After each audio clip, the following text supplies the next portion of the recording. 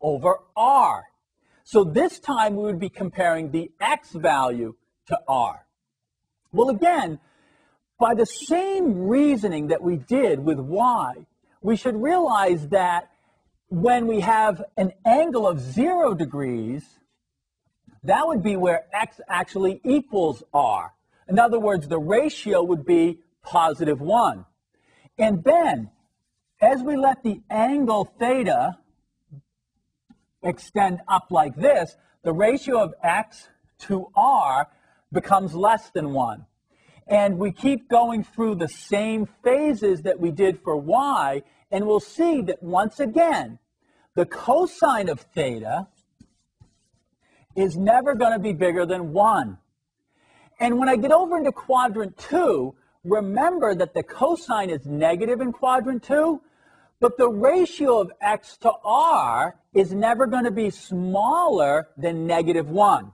In other words, the range for the cosine of theta is -1 up to +1. What about the tangent of theta? Well, the tangent of theta, remember, is y over x, and the values for y and x vary greatly based on the angle theta. And what happens is when we take those ratios, it turns out that we can get any real number for the value, the value of the tangent of theta. Because when you take the ratios of x to y, not only will we get fractions, but we will also get mixed numbers.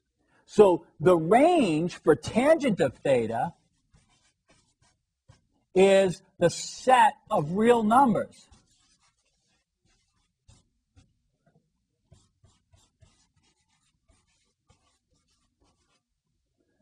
Okay, well, what about the 3 reciprocal functions? That is to say, for example, the reciprocal of sine theta is cosecant theta. Well, let's look at sine theta. If sine theta has to be between -1 and +1, then its reciprocal, that is, in this case, cosecant theta, would have to be on this end greater than or equal to 1, and on this end less than or equal to -1. That is to say, it'll never have a value in between -1 and 1 because it's the reciprocal of sine. So cosecant theta is greater than or equal to +1 or less than or equal to -1. Let me write that down. So cosecant theta is less than or equal to -1 or greater than or equal to +1. Now, by the same reasoning, let's look at secant theta, which is the reciprocal of cosine. You can see that once again, cosine needs to be between -1 and +1 inclusive, so the reciprocal has to be outside of that range. In other words, secant theta has the same range as cosecant theta. So secant theta is less than or equal to -1 or greater than or equal to +1. And finally, to finish it off, cotangent of theta is the reciprocal of tangent of theta, which means that it will be the set of real numbers. So cotan theta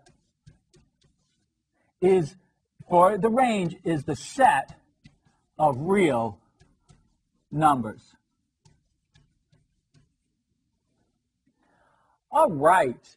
There are 2 other types of identities that are extremely important in the study of trigonometric functions. They are the Pythagorean identities and the quotient identities. Let's look at first the Pythagorean. We have that sine squared plus cosine squared theta is equal to 1. We have 1 plus tangent squared theta equals secant squared theta. And we have 1 plus cotangent squared theta is equal to cosecant squared theta. For the quotient identities, tan theta is equal to sine theta over cosine theta, and cotangent theta is equal to cosine theta over sine theta. Let's work an example where we use these identities to solve a problem. So we have, find all 6 trigonometric function values for the angle theta if tangent of theta is equal to negative 15 over 8, where theta lies in quadrant 2. Well, if angle theta lies in quadrant 2, then the sine and the cosecant function values are positive. All other function values are going to be negative. Since tangent theta is given, negative 15/8, use the Pythagorean identity, 1 plus tangent squared theta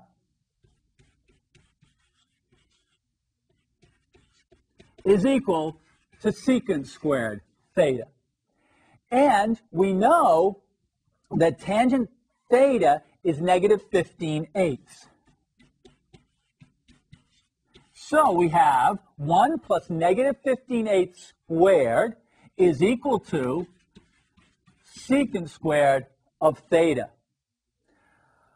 Negative 15 squared, of course, is going to become positive, so we have 1 plus 225 over 64 equals secant squared theta.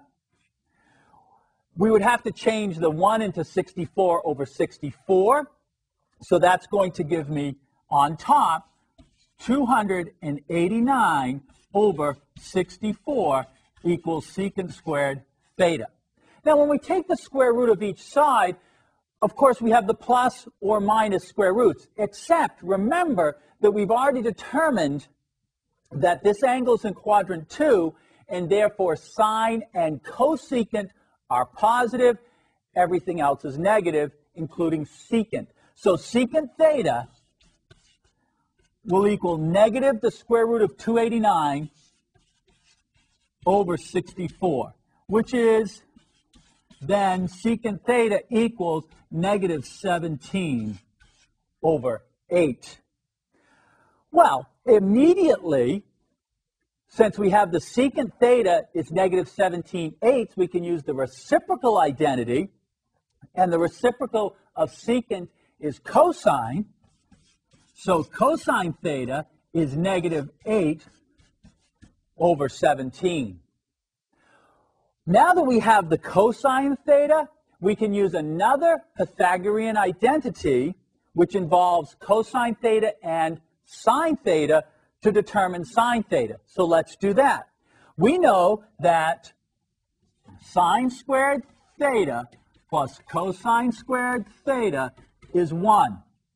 Well, cosine theta, we know, is negative 8 over 17. So we plug that in, and we have sine squared theta plus negative 8/17 squared is equal to 1. So that means sine squared theta is equal to, is equal to 1 minus 64 over 289. So now we have to change the 1 into 289 over 289, and then subtract the 64 from the 289.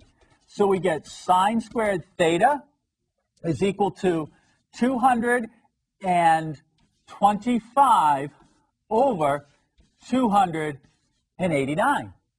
Once again, we know that sine theta is going to be positive, so we only have to worry about the positive root of 225 over 289. That gives me an answer for sine theta equaling 15 over 17. Well, immediately, if we know sine theta is 15/17, we know that the cosecant theta